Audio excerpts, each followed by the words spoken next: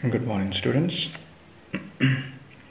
So we are going to continue with the topic of real numbers, class 10th. In the last class, I was discussing about some applications of Euclid division lemma. In that, I have explained one example. Today, I will explain some more examples so that we can solve some more questions of the exercise of the NCERT book. So now let me take the first example.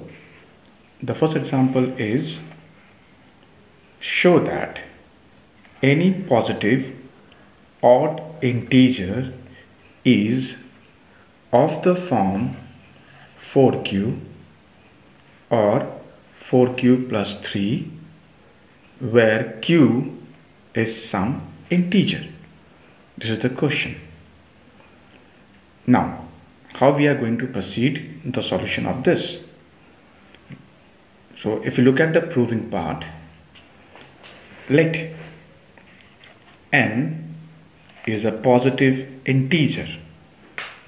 Again, please remember, it is a positive integer.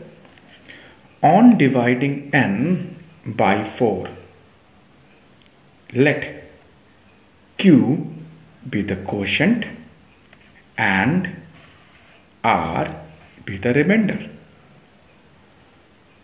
Then, by the Euclid division lemma, we can express n equal to 4q plus r, and look at the range of the remainder. Again, as I said in my earlier classes, the range is r greater than equal to 0 and less than 4.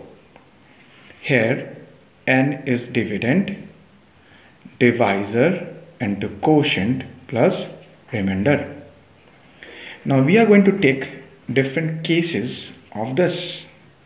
The case number 1, when r is taken as 0, then we can write n equal to 4q, or look at the thing here, we can write 2 into within bracket 2q, and that means this number is divisible by 2, and so it comes in the category of even number. If we go for the case number 2, that is when r is equal to 1, we can express n as 4q plus 1. Now in this, we cannot take 2 as a common factor, and so it becomes an odd number.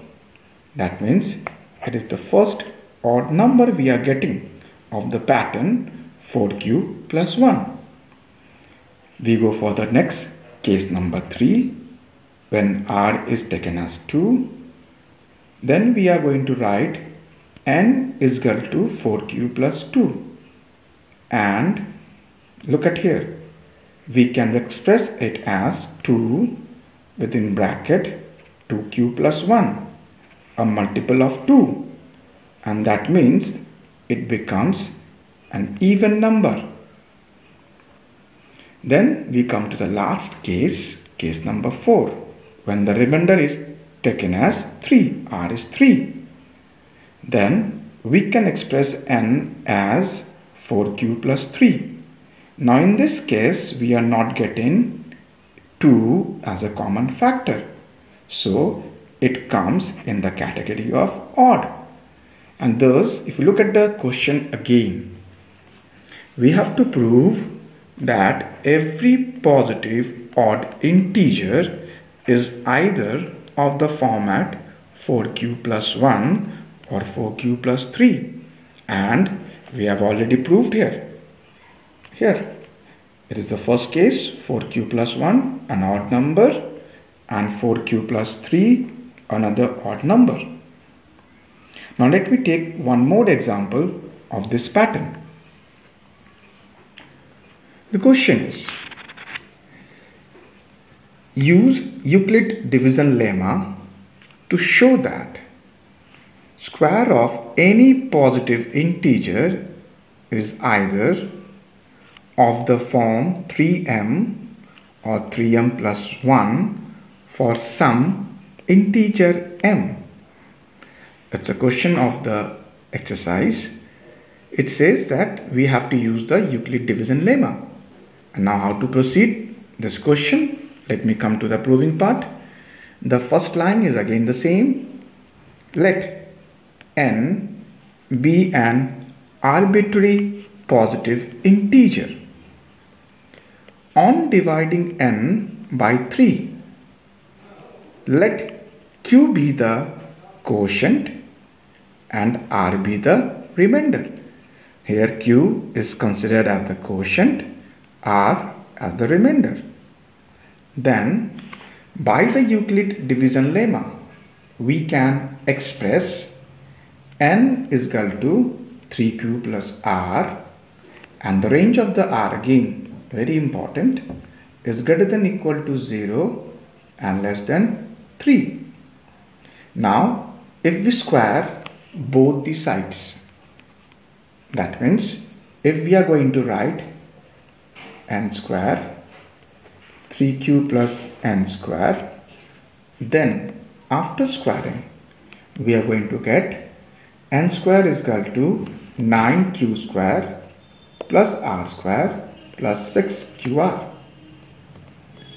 Now to solve the question, we will get different cases of it. Case number 1, when r equal to 0, then we will have n square is equal to 9q square. Again look at this step. 3 I have taken common, within bracket 3q square. And now we can take this 3q square. We have assumed as m. m is equal to 3q square. So this can be expressed as 3m. So for the first case, when I have taken r is equal to 0, I have got the format 3m. Then I go for the case number 2, when I am taking r as 1. Then we are getting n square is equal to 9q square plus 1 plus 6q. If we take common between these two terms 3, then the format will be something like this: 3 within bracket 3q square plus 2q plus 1. And again what I have done, I have taken m as 3q square plus 2q, and so the format has come 3m plus 1. That is, in the case number 1 we got the format 3m. In the case number 2 we are getting the format 3m plus 1. We will have the last case, that when r is equal to 2, and in that case we will have n square is equal to 9q square plus 4 plus 12q. And this is a very important step. How we have done it? Look how I have written 4, 3 plus 1, and the logic behind it is here.